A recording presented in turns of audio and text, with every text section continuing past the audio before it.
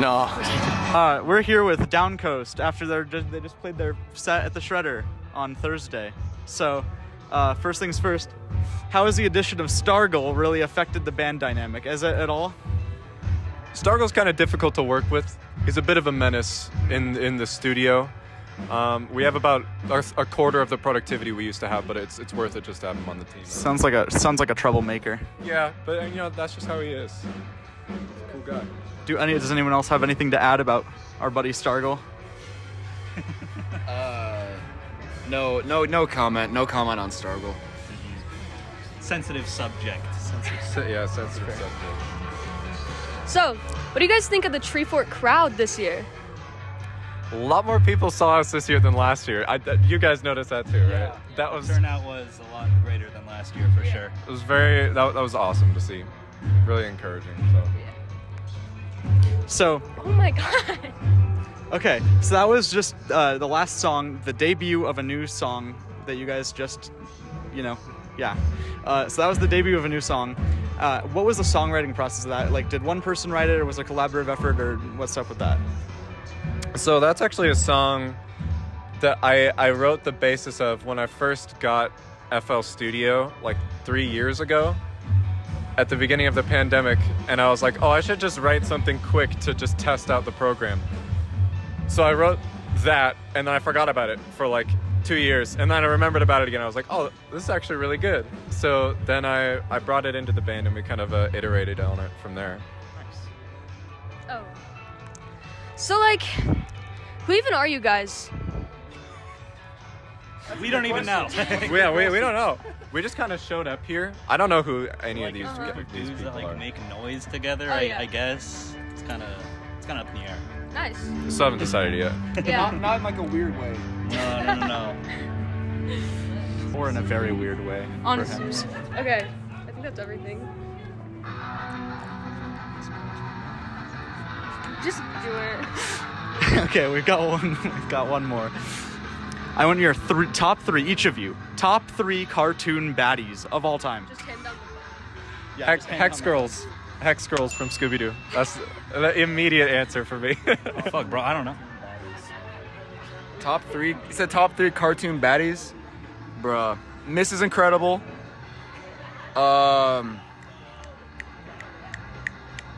Mrs. Incredible takes the first 2. And then, Judy Hopps. Officer Jenny. Nah, bro. Nurse Joy. Yeah, okay. Nurse Joy. And Cynthia, from the Elite Four from the Sinnoh games. Oh, I see. Okay, true. It's just the Pokemon characters. Someone here hasn't given their top 3 cartoon baddies. No comment. I'll take it. Whatever. We got 9 at least. That's good enough. Yeah. Well, thank you for coming on our interview and doing this and being in our video that we're going to release. So, yeah. Thank you for having us.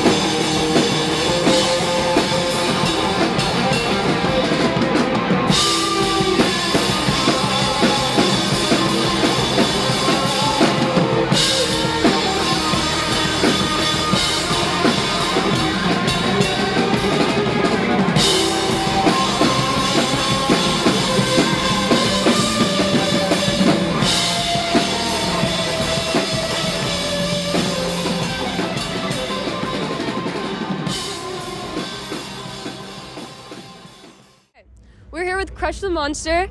We just listened to their set. It was awesome. We have some questions for them. Everyone introduce yourselves first. I'm Mike.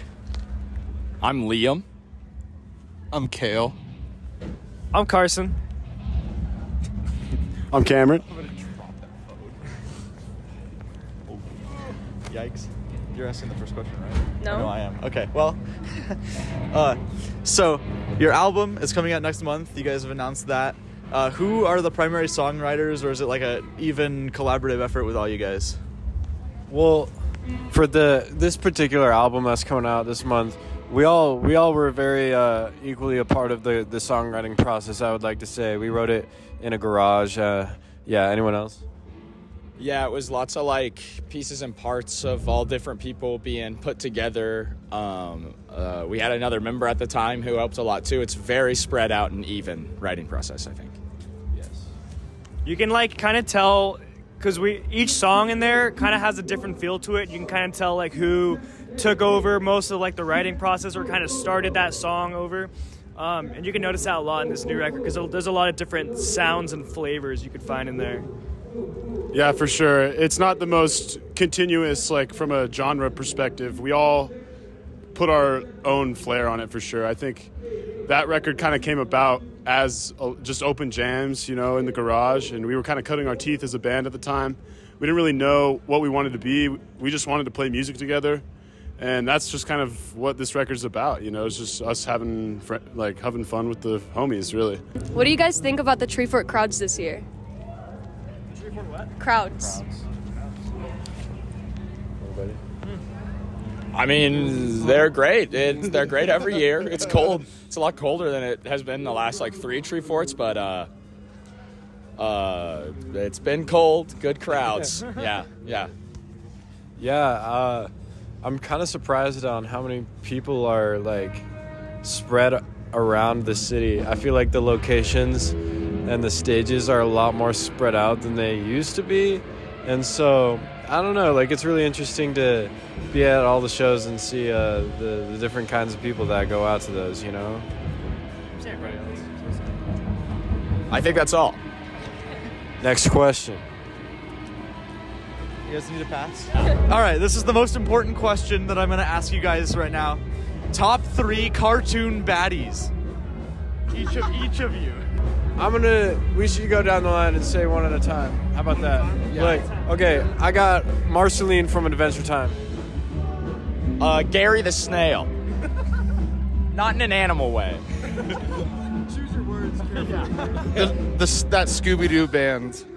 The Hex Girls. The Hedge Girls, yes. Jimmy's ma'am. Dude, fuck. What was that show with the... Oh, Danny. It was like Danny Phantom. Danny Phantom. That lady. The lady in that one. Thank you, bro. Thank you. Also, I gotta say, I lost it actually. Here you go. Oh, I got another. Korra from The Legend of Korra. Okay. Anyone else got anyone's to shout out? Yeah, shout out. That's fair. Shout out to this guy. I got one. My Life as a Teenage Robot. Okay. Anyone else? Okay, I got one. I think that's more than. Wait, are we still on the cartoon question? Yeah. In a very respectful way, Margaret from Regular Show. Oh, nice. Cool. I think it's a good cartoon, Maddie. Yeah, I think that was a few more than 3 collectively, but I think it averages out, I think. Yeah, cool. Well, thank you guys for coming on and doing this interview, and a great set, and we're excited for the rest of Treefort. Thank you, Boise Underground Media. Treefort.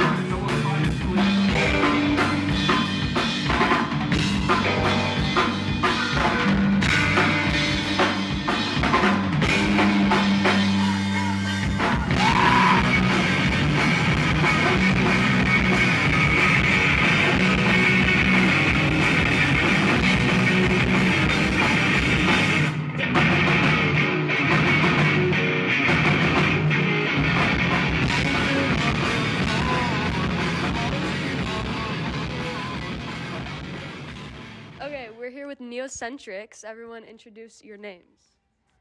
I'm Evan. I play guitar and I sing.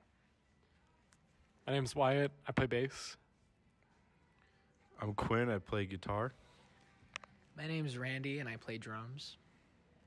There is another Wyatt, but he couldn't make it to the interview. I want everyone to know that. He plays keys and such. All right. So our first question: how have the recent the changes to your lineup affected like the band's dynamic when you guys are playing? Yeah. Yeah. Well, Randy is like a very powerful drummer, very raw. So I think that's made things a little more like energetic. And Quinn is a very more like textured guitar player. You know, he adds a lot of these like cool like leads, like very pretty, very like, ooh, yeah, that sounds nice, you know? So Some might even say shoegazy. Became a little bit more shoegazy. a little bit. But yeah. Yeah. Okay, pass it down. Back around. Okay. What do you guys think of the Treefort audience this year? Oh man, that's a big question.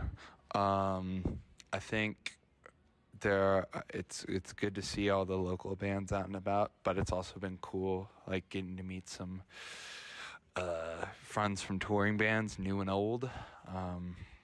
You know, just getting to hang out and see everyone's sets. I think that's been really cool, and yeah, it's been a fun time so far.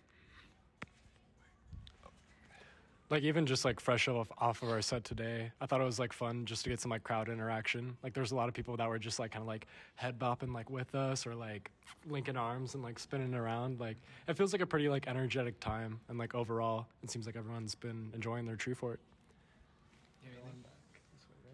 Yeah, I'll also just say the turnout is amazing.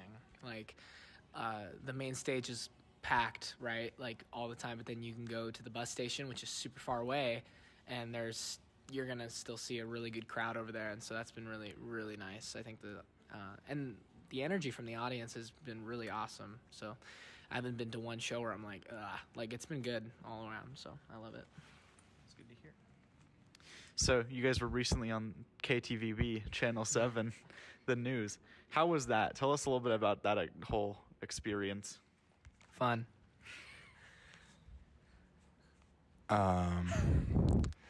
Yeah, it was fun. It was interesting. I felt like kind of like a fish out of water, you know, because I was like, oh my gosh, I've seen this same news studio in my house every morning for the past 10 years.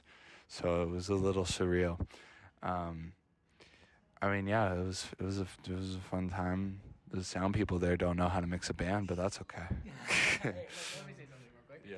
I think it's like I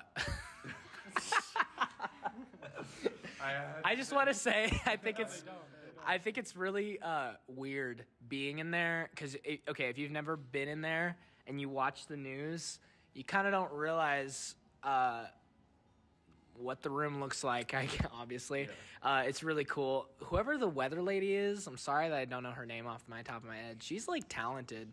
Like, do you realize she just stands in front of this screen, and she doesn't actually have a map there. You know, she just has to like put her hands at the right place, and it's crazy. It's so but it was really cool. What's his name? It was nice. Doug. They're always named Doug. They're always named Doug. So anyway, that's all I have. All right, here you go. Get back down. That way. Other way. Okay. Okay. Still recording. Ah! No, it's not. Oh. It is. We got that on on the phone. Okay. Make up a new band name. Individual band names. For fun, yeah. Larry and the Lobsters. Patchy mustache. Bendy Forkball. I'm so bad at this. I'm so bad at band names. I had it. It's gone. It was there. Now it's gone. Condemn the Hats. Whoa. That's a really good one. That's a really good band name. Not gonna lie. Might change leeway to that. Well, yeah. Thank you guys for doing this interview. We had some very good insight about KTVB and the Weather Lady, and I also can't remember her name. And very importantly, like, amazing band names across the board. Thank you. Yeah. So thank you for doing this, and yeah.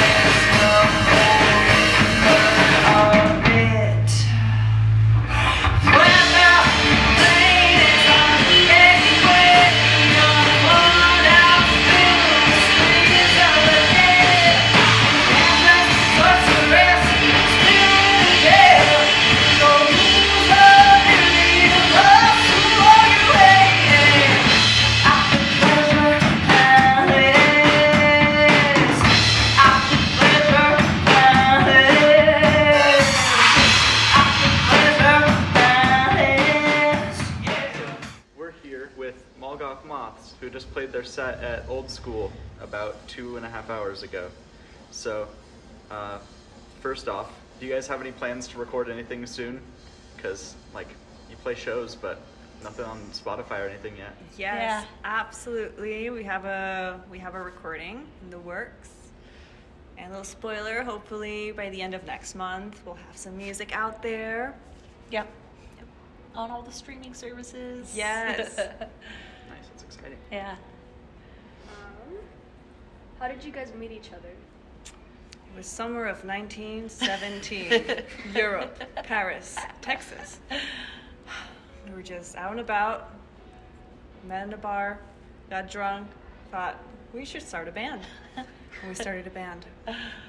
We're here now. And we're here now. A fitting story for a band like you guys. I don't know how to describe that. What are all the influences that you guys have? Because you guys have the wildest covers of any band like I've seen. Because like Rotten Apple Trees, they did Folsom Prison Blues by Johnny Cash, but you guys do like everything. Yeah. So it's like, yeah, what are the influences that go into your sound? We like all the spooky stuff. Yep. So we have influences from Primus to Bikini Kill to Iggy Pop and Alice Cooper. We like to be extra. Yeah. Yeah. Maybe a little bit of Black Sabbath too. Oh, absolutely. Yeah. We're spooky rock. We'll take all the spooks. Oh, and the Hex Girls. Oh my gosh, yes. Hex Girls. Yeah. Absolute influence. That sounds about right. Who are the primary songwriters of your guys' music?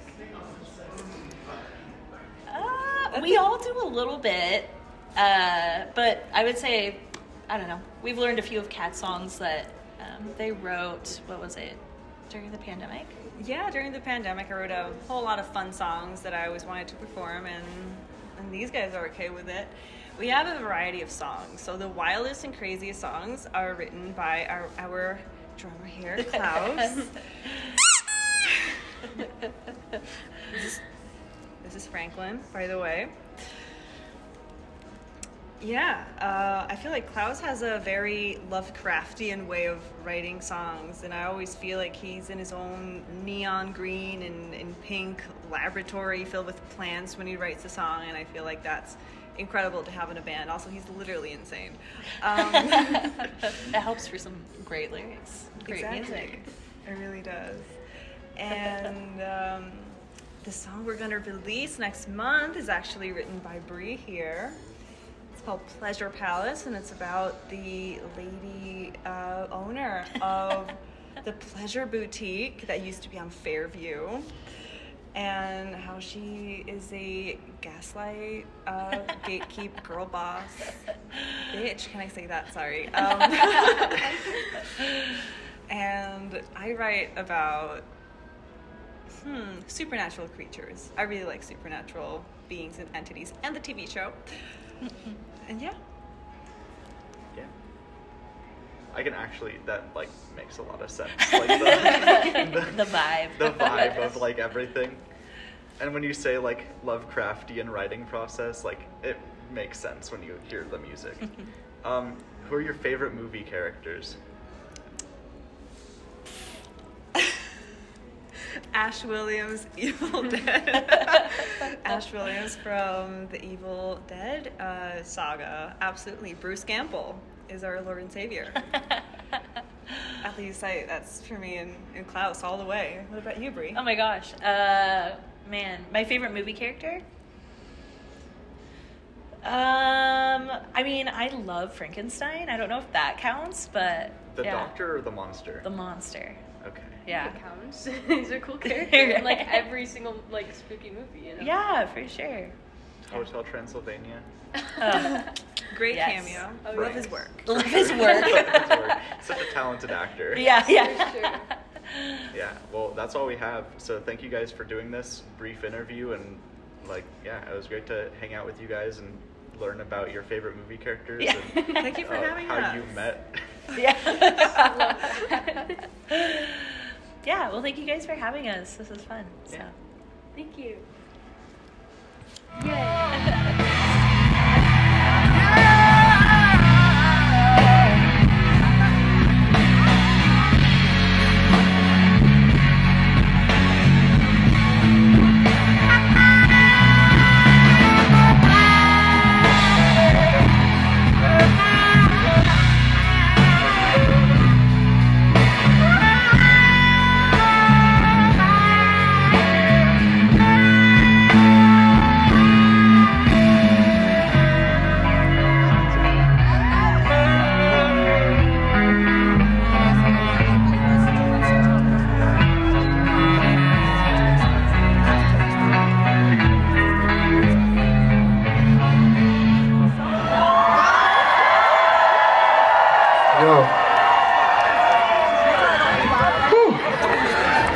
Man, we working hard out here. It's weird because it's been so fucking cold and it's still so cold, but now it's hot.